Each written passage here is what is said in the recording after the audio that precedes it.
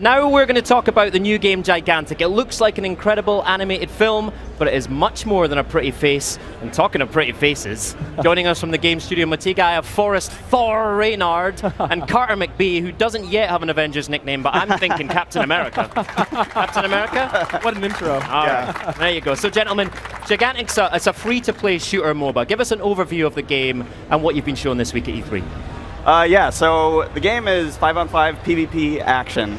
So it's fast-paced, quick, fluid movement. It's all about PvP and killing people.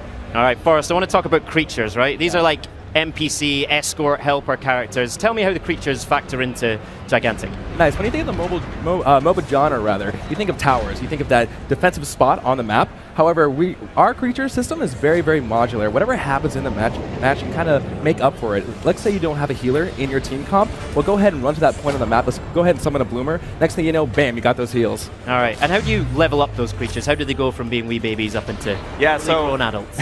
Yeah, so when you first summon a creature, it's a baby version. And you can use what's called focus, which is kind of like this power meter that you build up by fighting. So doing damage, taking damage, basically being active, you'll build this up.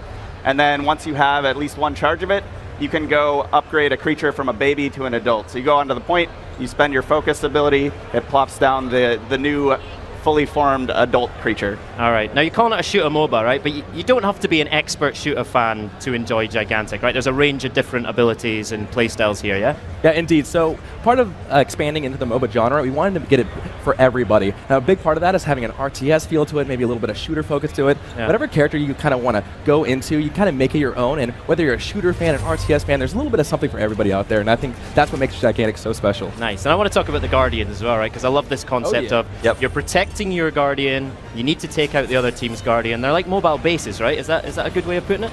Yeah, yes and no. So they're not just bases, they actually do move around the map and you interact with them. So, you know, unlike, some other games where, the base thing that you're protecting is just this stationary thing, your Guardians will charge out onto the map.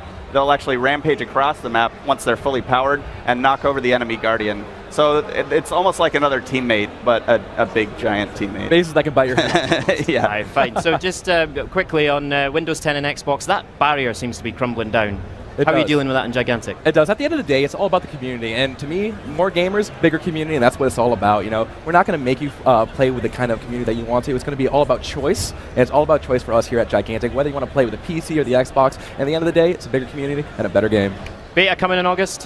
When can we get that? Yeah? Beta's coming in August. Beta's coming in August, everyone. Thanks so much to Forrest Thor Reynard and Carter McBee.